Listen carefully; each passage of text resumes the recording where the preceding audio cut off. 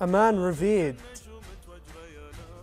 by Muslims and non-Muslims all across the world. For the Muslims, he is the cousin, the son-in-law, and the successor of the Prophet Muhammad, peace be upon him, and his family. For non-Muslims, he is loved because of how much of a just ruler he was. That man was Ali ibn Abi Talib alayhi salatu wassalam. Examples of non-Muslims that have mentioned Ali ibn Abi Talib as their topic of political discussion. For when you look at the United Nations and the likes of Kofi Annan, who announces that the letter Imam Ali ibn Abi Talib alayhi salam writes to Malik al-Ashtar of government is the best letter of government ever written by a human being. When we look at Gandhi, for example, and when he says that I do not allow anyone to enter my cabinet had they not read the letter of Ali ibn Abi Talib to Malik al-Ashtar, and had they not fully understood it, because that letter highlights what equality is. Imam Ali ibn Abi Talib, who on the day of Khaybar lifted the gates by himself, who on the day of Hudaybiyah was announced as the soul of Rasulullah sallallahu alayhi wa alihi. But drifting away from the merits of Ali ibn Abi Talib and looking at after the death of the Prophet Muhammad, peace be upon him, and his family, when we look at how he was oppressed and how he dealt with the situation that he was in. When Sayyidah Fatima alayhi salam and Sayyid Muhsin were killed in front of him, how he coped, how that affected him psychologically. This is the third of three parts, and in this segment we have Brother Bilal Ali Hughes, who is with us today to discuss the psychological effects that losing a spouse can have on someone. Brother, assalamu alaikum, how are you doing? Wa alaikum salam. Thank you for having me. Thank you very much. Now, brother, of course the main question on everyone's mind is that how does it feel to lose a spouse? Have you come across of anyone who has lost a spouse, and maybe who's lost a spouse, for example, to murder, and how they coped with it? I have, in my travels, come across many people have dealt with different types of loss. A spouse, a wife, a husband, or vice versa. That loss is immense. Losing a best friend, losing, like when they, we use the term colloquially in English, your other half. It's, for some, irreparable. For some, absolutely irreparable. So, one can only imagine if they haven't walked in those shoes, but we use our empathy as human beings to try and understand, to try and comprehend what that could be like by processing the losses that we have had in our own lives and how it affected us. So, you talked about it being irreplaceable, the losing someone who's so dear to you, who you spent pretty much most of your life with, who you've had your kids with. How would you say that they could actually overcome the challenge of losing a spouse? Are there any emotional coping mechanisms that you would suggest? There are a number. The first thing I would say that would be beneficial for people to remember, particularly people in situations are similar, people that have lost a family member or a spouse, is that for the best part, most people, you're not suffering alone, because you're part of a configuration of people, you're part of a family. So it's important that things like this pull family together and people become closer, as opposed to allowing the stress and the distress to cause people to cause fractures in the family. Because one of the most common things when we lose people, or when we lose in general in life, losses of a job, losses of an opportunity, losses of a friendship, is one of the first things that the human being reacts with is anger. That's quite often that we react, and that is essentially just a defense mechanism. That's just us trying to protect ourselves in a kind of psychological way. It's pretty natural for that to happen. So you remember that you're not alone, if you're not alone, to share your thoughts and feelings, at least confide with somebody that you trust. So how would you say that, you know, some people, I mean, in fact, most people who have lost their spouse, who have been through a loss such as this one, they would be scared to talk to people. You know, they feel like it's hard to trust someone. They wouldn't know who to talk to and who to turn to. So what kind of advice would you give to that person if they were watching this right now? And what kind of advice would you give them on how to learn to trust someone and learn to be able to open up? I guess it's about trusting themselves. What people are afraid of a lot of the time is that by talking about it, if I suppress this, it's as if it didn't happen, or they're worried that the floodgates will open, that if I start to talk about it, maybe I'll break down, I won't be able to cope, and I'm going to fall apart, and I can't allow people to see me fall apart. Things like this will be particularly difficult, I'm sorry to say, but for men, because we're taught from such a young age, you know, the boy falls over, and he's told, don't cry, you know, get up, come on, be tough, be strong. The girl falls over, we comfort the girl. So that goes across many cultures, Western, Eastern, different cultures. So sometimes with masculinity there comes this type of false invincibility. So we need to be, as human beings, not just as men or as women, but just as human beings, be able to own our vulnerability, because then once we can own our vulnerability, we can take a real look at what our deficit is. That's the only way that we can go around, work towards repairing it. So we find trust in somebody that we know on a personal level, and we trust ourselves that we can share and gain support. It doesn't make us a weak individual to need support. It means we're strong because we can recognize our shortcomings.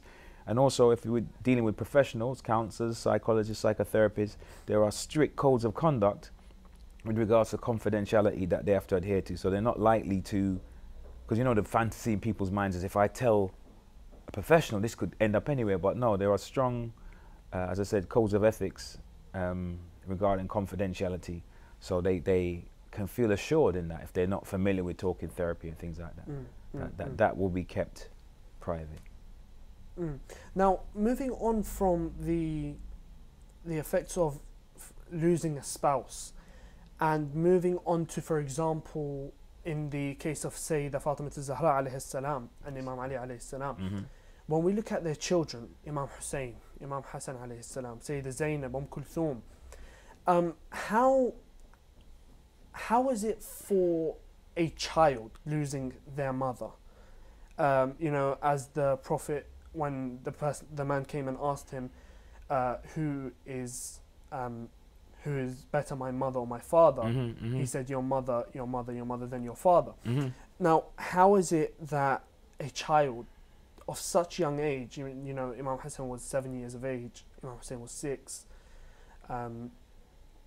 how is it that they can cope with losing their mother? It's interesting because they talk about children having the ability to adapt better than adults because they're not fully, psychologically, the end product of what they are going to be. So in some respects, some would argue that it's easier for children, but I would say when it comes to a mother, and from dialogue I've had with people who have lost their mums, in childhood, never, ever,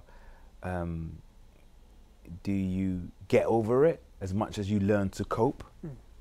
So there is always that space and that void, but depending on what you're able to, if you're able to fill that space with something that's healthy, that's something that's productive, that's nurturing, then that can be productive. But unfortunately, for many, it becomes trying to cope with harmful methods like substance misuse and alcohol for stuff like that, things of this nature. So it can be really tough for children, And as I said, we can only use our imagination to try and grasp what a loss of that nature would be like for a child. Mm, mm. You mentioned that it's easier for a child to overcome this, for example, the loss of a mother. Mm-hmm. But when we look at, for example, you know, in the long term, when that child grows up, how would that affect him? You know, seeing, for example, their friends that have their mothers around, Mm-hmm. Mm-hmm. and how does that sort of gap in their life, how can they fill that? So that's when we look at what they call significant caregivers. So if the biological mother has passed, you would hope that with the extended family, or if father remarries and the type of relationship that child would have with their stepmother, it could never be the same, but it could be a healthy alternative to that mother. But I remember, I think I mentioned, we discussed this earlier on, that I spoke with an alim, a Sayyid, and he said that for all the places that he's been, for all the people he knows, and all the things he's done and that's been available to him, the real comfort he receives is when he goes to his to the grave of his mum, and that nothing gives him that same feeling. As you said, we quoted the Prophet about who should I serve and who should I love and adhere to if I want to attain Jannah, and you know, he said the mother 3 times, and then the father. You know, we get a little insight when you speak to people like this. You kind of get an emotional insight. Exactly. You know, I know this is pushing it on a little bit, but for example, someone whose mother, for example, is buried abroad, where they're not with them, where they can't visit them frequently. You know, what kind of advice would you give to someone who's watching this, who's, for example, who lives here but their mother's buried in, for example, in Iraq or Iran or those parts of Asia, or all around the world? That is an interesting question, interesting dilemma in some respects, because obviously people, most cases, would like to physically visit that place because it's the connection, it's a kind of connection point on a spiritual level with that person. I think that people having their own, what we would call, methods of self-care, whatever it is that's halal, that helps you to feel better, is something that is worthy to employ, to understand. That's what self-awareness becomes important. You know, so people will have different methods. They may say, okay, my mother is not in this country, buried in this country, for example, but my aunt is here, and because they were so close, or there's that kind of connection with this particular relative, I usually visit her around the time of, you know, the memorial of my mum's passing, and we talk, or we go for dinner, we do something together. Or, you know, if that person isn't there, people may say, okay, well, what I usually do is I read a particular passage from the Quran, or a particular dua, you know, and I, you know, say a few words of my own dua and my own supplication, and I just speak with Allah, and that gives me some kind of spiritual relief or some kind of respite. So, you know, it's what a person is aware of, that they're comfortable with, but it's good to go through some type of action, some type of halal process that helps the way the person feels.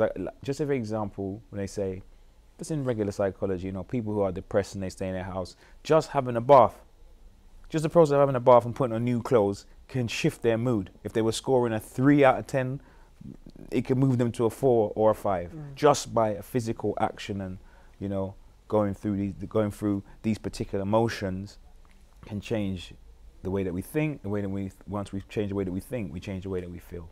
So when you talk about physical actions, someone who's lost their spouse or their mum, do you think that those physical actions can help them, you know, forget about the situation, forget about the loss of their mother?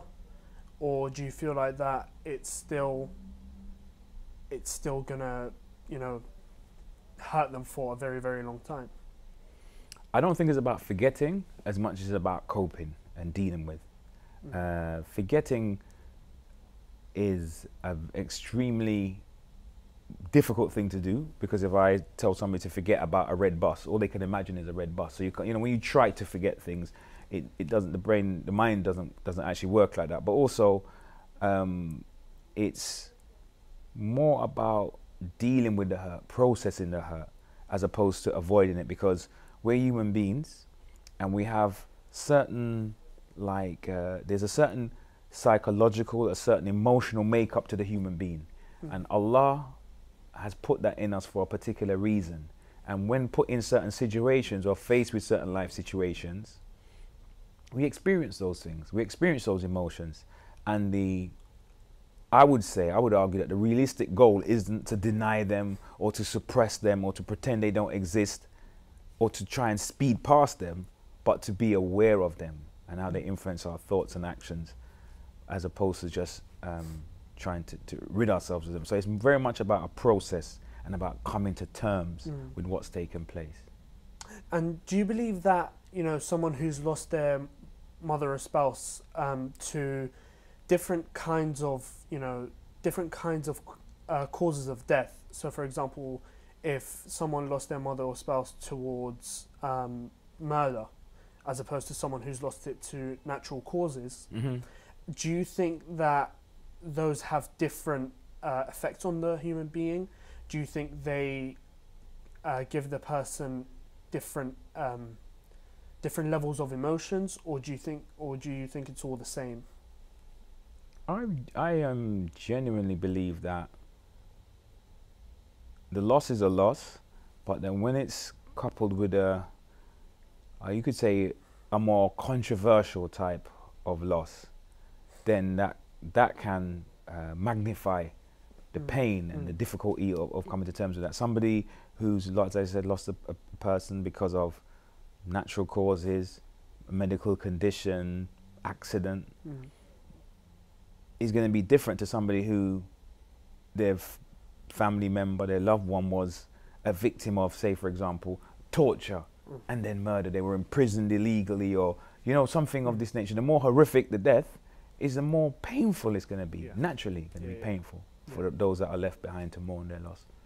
Thank you so much for this insightful discussion, Brother Bilal. Let's look at the session that Brother Bilal had with an anonymous guest who had been a victim of losing their spouse.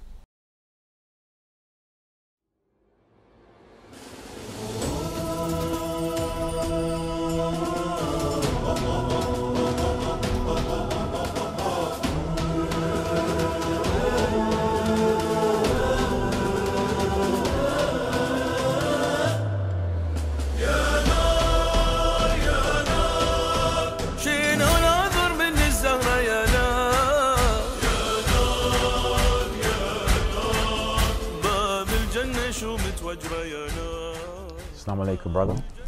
Alaikum salam. I'd like to welcome you to this one-to-one segment, one-to-one session.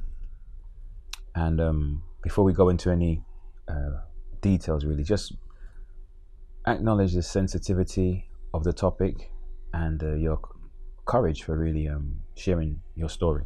No problem. I appreciate that. If we could start off with the first talking point. My question is regarding the murder of your wife and how you came to terms with the actual loss. I mean, it was a total shock. That morning she was there in front of me. We were having breakfast, and by the evening she was gone. I had no idea what I had. I'd taken her for granted, and now she's gone. The worst thing is that I wasn't there. I wish I could have been with her, just to protect her, save her. I wish at least I could have been there to just be there for her final moments. I hate the thought of her being in pain or scared. The injustice, it eats me away, it just kills me inside. I wanted to lock myself away. I wanted nothing to do with the world anymore. But I've got children. I had to stay strong for them.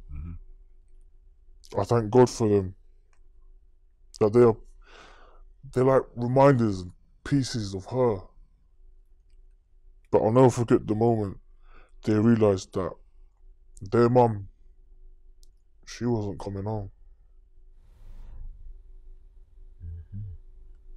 You mentioned that you wished that you were there for her final moments, and that led me to think,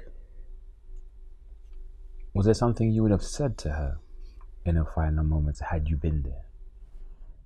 If I was there, I would have asked for forgiveness if I knew she was gonna go. I mean, sometimes that's what it takes, an extreme situation to bring out your real emotions, how you really feel about someone or something. I just wish I could have stopped it from happening. And if I couldn't, at least she wouldn't have been alone.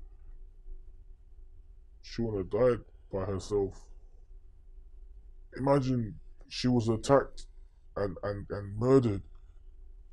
What was she going through? As if I couldn't have stopped it, at least I would have been there to give her some sort of comfort, some sort of solace. Maybe say our final goodbyes or something like that. But it wasn't to be. One of the emotions that people often feel when they lose somebody close is anger. And I wonder if you've had to deal with anger, if you've had to wrestle with anger. Has that been a feature in your process? Indeed. It's like, think about it. Sometimes I feel I've been victimized. Why me? My wife didn't deserve to die. She didn't deserve to be murdered. She was just in the wrong place at the wrong time. And nothing can change what's happened. And nothing can bring her back. And yeah, anger has brewed at the situation. Sure. Me trying to accept that this is not going to change. And there's nothing that I can do about it.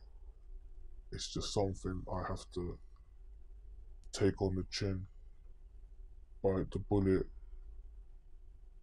It's really difficult even coming to terms with why was she the victim that night? Why did the killer choose her? So anger, I'm angry at a lot of things and also regretful for a lot of things because she's not here anymore and there's so much I still want to say to her. It's very powerful, very, very powerful. What would you say? How much I miss her. How much I wish I had fulfilled certain things and ambitions that we had. Certain places we wanted to visit. Certain, projects we wanted to do. Decorating, painting, couples retreats, visiting new exotic places, islands, rural beauty. And I just wish I could tell her that I wish she was here to help me on my development of becoming a better human being. And she's not going to be able to witness that. And I don't have that mentor anymore. But you being a father, you are a role model of sorts, so it sounds as if you haven't had the option of not being strong. That you've had to be strong for your children? I had to be, because I've lost my wife, but they've lost their mother. And they're looking up to Dad, and they're thinking, Daddy's gonna take care of us. It don't matter that Daddy's heart's broken. It don't matter that Daddy's going through depression. Daddy's lonely. Daddy misses his wife. Because right now, their kids, they don't understand the complexities of human emotions at a mature level. And their life and their minds are a lot more simple. It's my duty to nurture and take care of this situation, which has become a very critical point in their lives, so that they receive the correct guidance, the correct emotional support, and understanding and counseling for them to grow up without a mother, to grow up with this tragedy, and being able to digest and accept the events, and to move forward to become beautiful human beings. I can feel a sense of pride in myself rising when I heard you say, as a father, having to wrestle with depression, because it's a word that oftentimes people, particularly men, can be afraid of. And it's only when we really own our vulnerabilities that we can then repair any damage that has taken place. So I just wanted to, acknowledge that. Thank you. I wanted to acknowledge that. I wanted to move on to, hoping that we can maybe find out how things were as we moved on from the first stage of the loss to now dealing with the injustice aspect, the legal system, and seeing her killers in court. It was very difficult. I don't even like to think about it that much. Try to block it out of my mind sometimes. I mean, there I am searching for justice, but I gotta look at the men that You saw them? I saw them, yeah, in the courtroom. Now I have to look at these people in the eyes, in the faces. They don't know who I am, because I didn't identify myself in the courtroom. But I know who they were and what they've done. And these people were very, very intimidating. Now I can't imagine what my wife had to go through. I mean, she's little and fragile, petite. And then I'm there staring at the people who have taken my wife away, who have destroyed my life, who have made my children motherless. I hate every minute of being in that courtroom. I'm not going to sit here and lie and say that I've forgiven this person or that person for what he has done. I didn't know when I'll ever get near that stage of actually being able to accept and forgive, and that stage of moving on. It just makes me realize how different I am from the Ahlul Bayt, and how the Ahlul Bayt were. Not only could they face the people who hurt and oppressed them, they were just willing to be merciful. And that takes great courage, great strength, great acceptance and understanding of the dynamics of this world and human nature.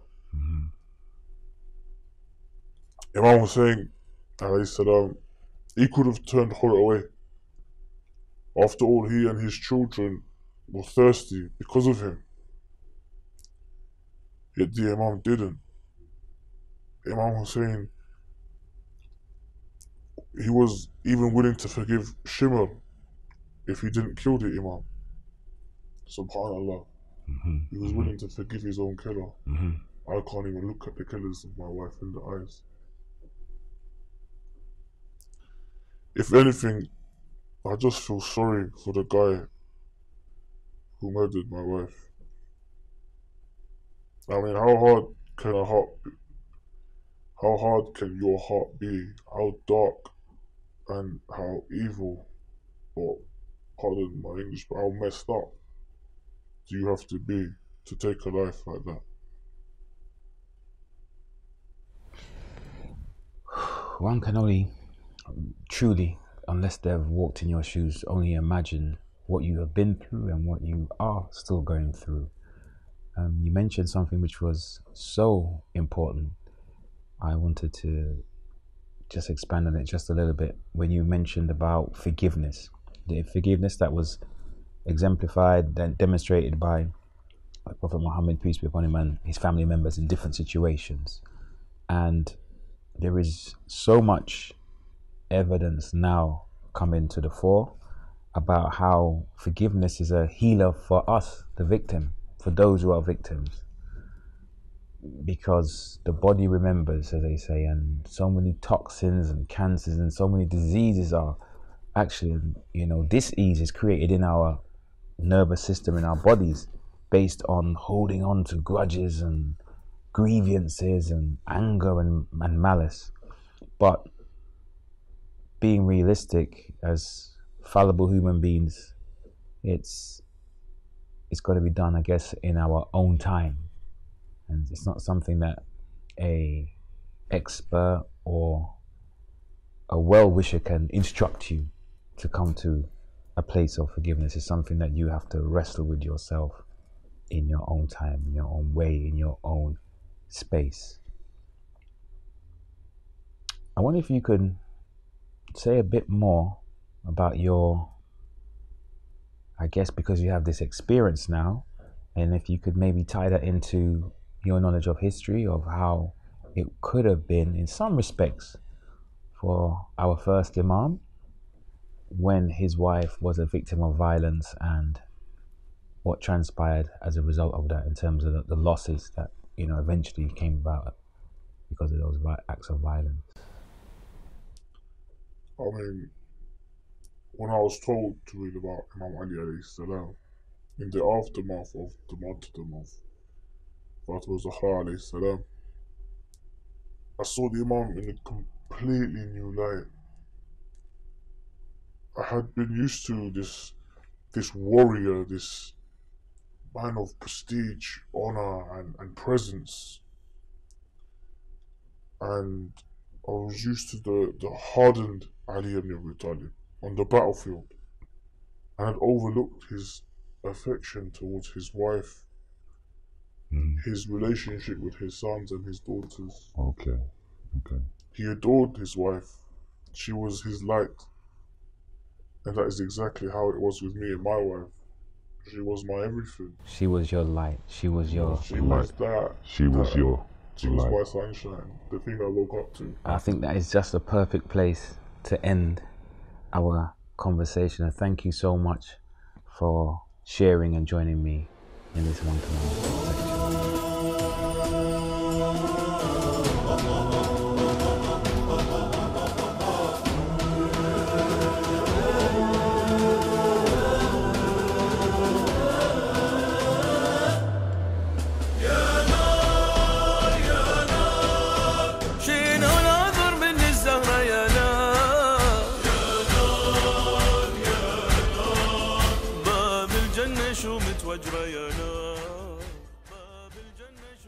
Welcome back. Thank you very much for staying with us, Brother Bilal.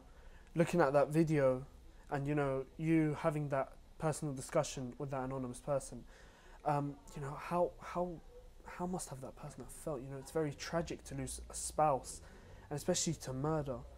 Do you come across this sort of stuff often? I wouldn't say often in terms of family members who are victims of murder, but I have, and I think we mentioned it earlier on that the loss is a big thing, period. But then when it's coupled with violence or and controversy, that can make it all the more difficult to process. So on one level, we could, only imagine the type of impact that situation, the historical situation would have had on Imam Ali alayhi salam and his children.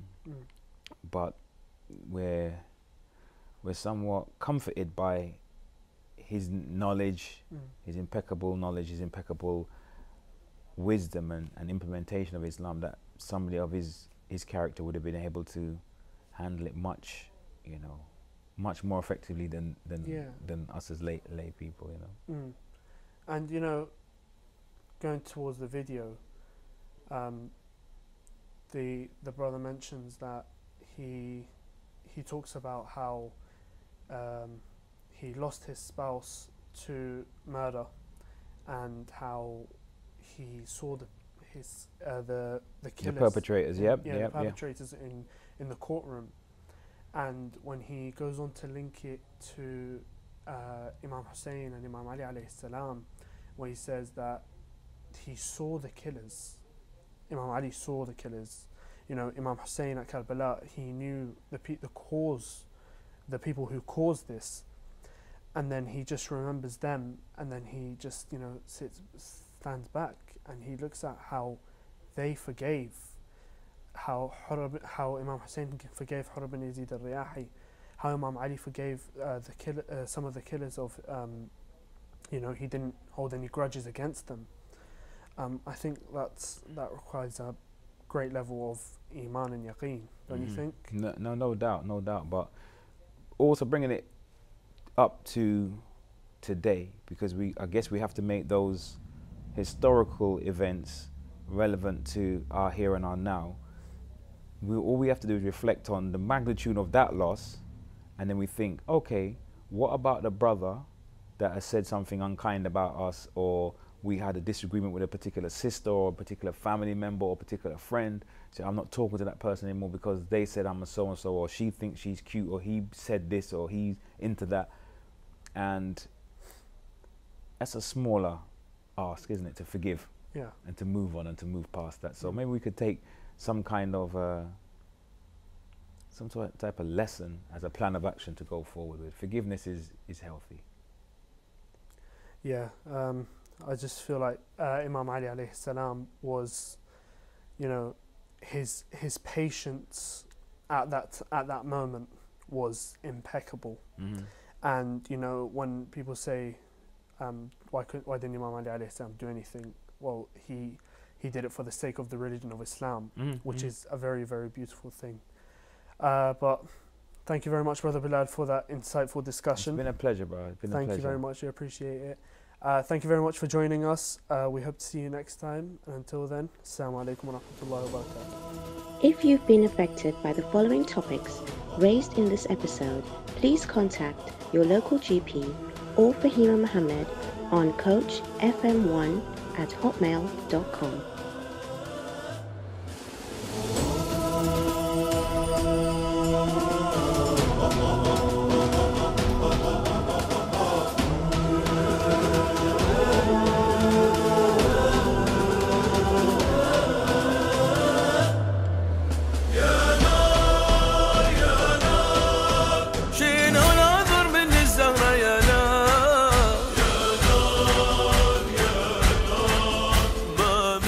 شو متوجرة يا ناس.